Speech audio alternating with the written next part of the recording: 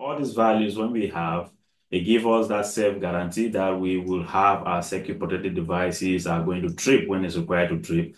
They are not going to be redundant, and then they are not going to discriminate as well, which is very important. It takes us now to redundancy of circuit protected devices. Whoa!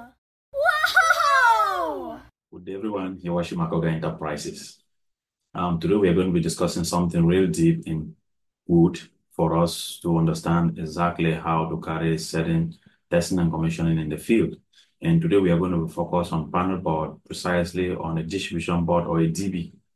So we have series of tests that we carry out on distribution board, which while we are carrying out testing and commissioning, we've divided them into two different parts. We have the dead test and then we have live test. Like we all know, we have the dead test, which is being performed when the electrical installation or the panel board is not supplied with electrical power.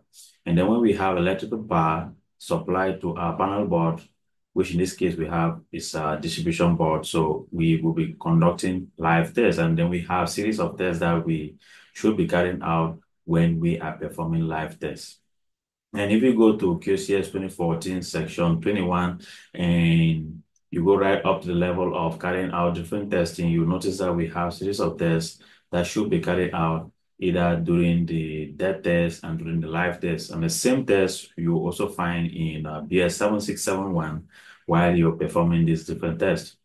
And today's lesson, we are going to be focusing on head-for loop impedance test, as well as prospective head-for current, as well as prospective for current. So this test is going to be performed on a distribution board or a DB. So the reason why we are carrying out this test is to ensure that we'll have our circuit protected devices trip, or they are going to be sensitive, or they are going to be accountable. So all these steps that we are carrying out is to ensure that our circuit protected devices are going to trip when it's required to trip.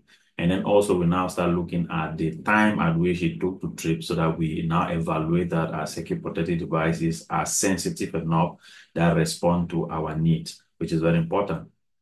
So like we said already, we have two different tests that should be conducted on the panel board. But before we dive into carrying out either the head-for loop impedance or the prospective for current or the prospective head-for current. So we will first of all start performing or carrying out the voltage test on the panel board to know exactly how many volts hit on that panel board.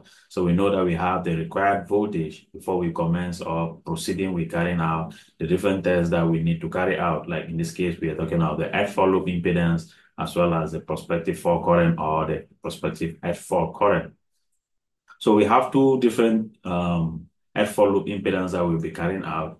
We have the ZE and then we have the ZS. So when we talk of the ZE, it's the external part of the circuit, which is at the DB side. And then when we talk of the ZS, it's at the field side, which is at where we have the socket outlets. So the test that we're conducting at the socket outlet side, we will call the ZS test. And then the test that we'll be conducting at the DB side is called the ZE. And if you look at the ZE, the values that we should be getting should be accordance with the supply authority maximum external impedance, which is it depends as well on the earthing arrangement. So in this case, we might be talking of the TT system, which has a maximum impedance of 21 ohms. And then we look at TNS, which has a maximum impedance of 0.8 ohm. And then we look at the TNCS system, which has a maximum head-for loop impedance of 0.35 ohm, which is very important for us to understand. And then when we now jump into start looking at the ZS values are all, it depends on if you look at the BS 7671, we have a chart.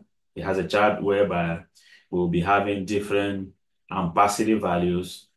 I'll put it there. So it has different ampacity values, whereby you start looking at the different ampacity values, and then you go through the different type of circuit protected devices. In this case, we might be talking of type 1, type 2, type B, or type C, or class 3, and then we have type D. So since our circuit protected devices are all class C or type C circuit protected devices, and then we are focusing on an RCBO, where we are carrying out the F4 loop impedance test. Say, for example, we are looking at 16 amps, which is the ampacity of the circuit protected device. If you go through, you move now to the column of class C, you notice that our maximum F4 loop impedance is 1.08 ohm.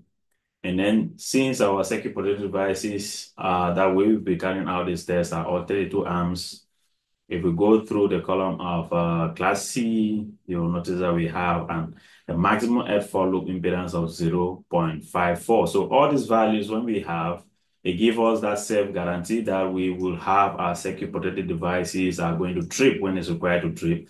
They are not going to be redundant, and then they are not going to discriminate as well, which is very important. It takes us now to redundancy of circuit protected devices, which is very important. So we have that self-guarantee that while we have our circuit or our panel board energized and our circuits are all running, all the different equipments are running, we'll have our circuit protected devices trip when it's required to trip or during an add fault or during a fault in that circuit, which is very important.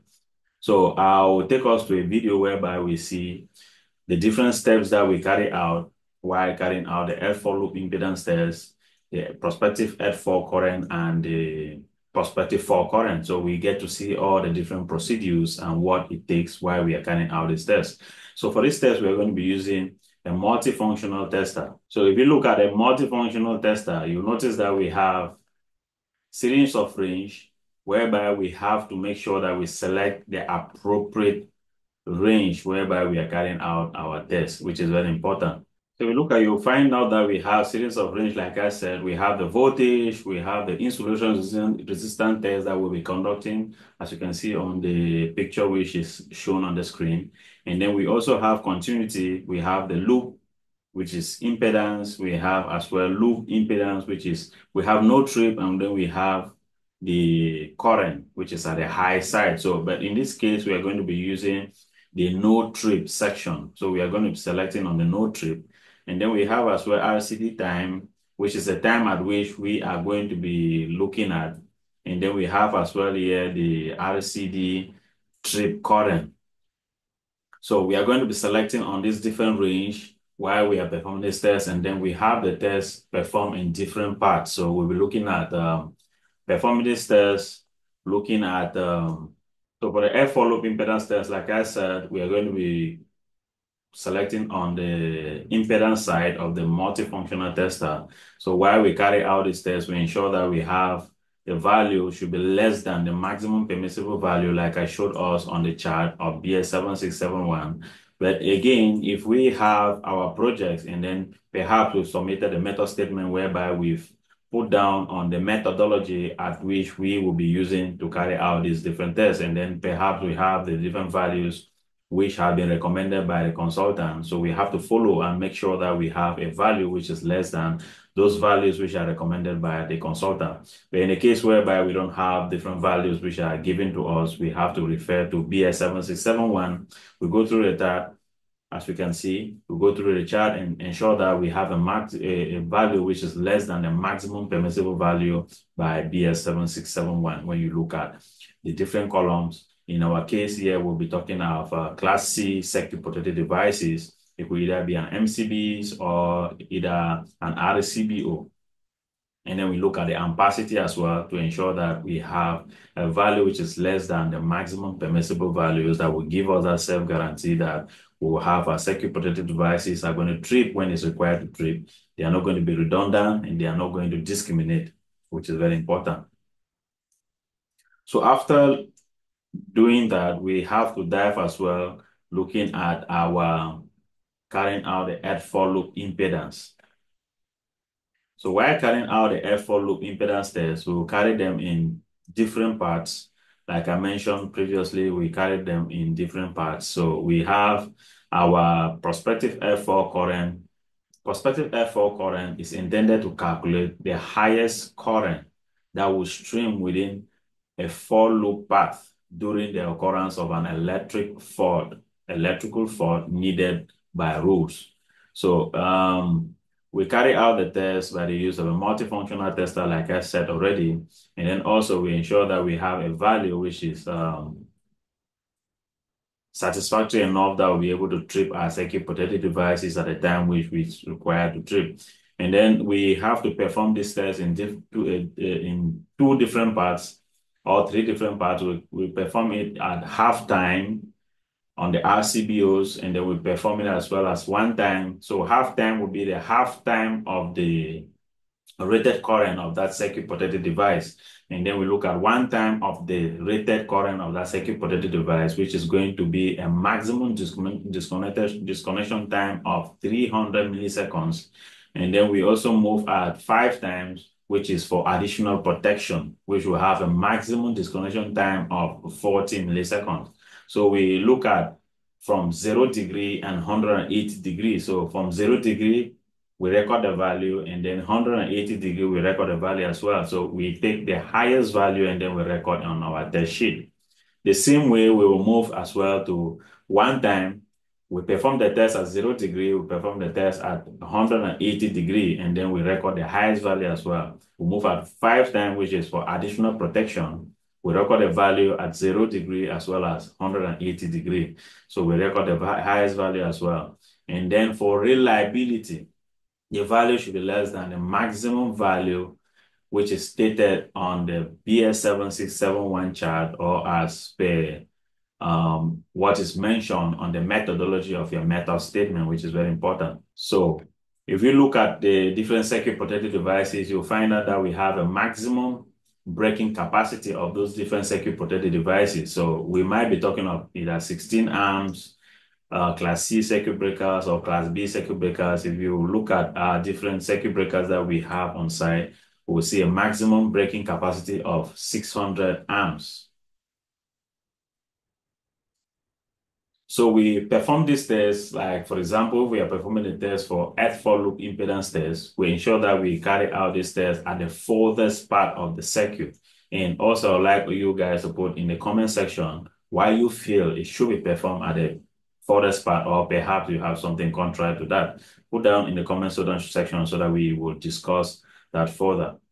So we carry out this test at the furthest part and ensure that we have a value which is satisfactory enough that we also give us that guarantee that we have our circuit protected devices are going to trip when it's required to trip. They're not going to be redundant, they are not going to discriminate, and they are going to be accountable, which is very important. So I'd like us to go through the video and look at how we carried out the different tests, starting from the voltage test on our panel board. We had a satisfactory voltage, which is as per or in accordance with the regulation of Qatar, which if you're working in different countries, you have to make sure that you look at the voltage level and ensure that the values that you're getting when you're carrying out the measurements should be in accordance with the national electricity regulation, which is very important. And then after that, now you now start diving into carrying out the different tests, since we are focusing on L4 loop impedance on circuit protected devices as well as prospective fault current or prospective L4 current. So we now start carrying out these different tests. Like I said, we are using a multifunction tester and ensure that these multifunction testers are all calibrated and are up to date. This is very important for our safety and ensuring that we'll have our circuit protected devices. They are not going to be redundant. This is very important. Thank you for watching the video, and till then, you're watching Makoga Enterprises. If you have any comments or any critics, or perhaps you have something which we might add to this video, just comment down in the comment section so that we will address them accordingly.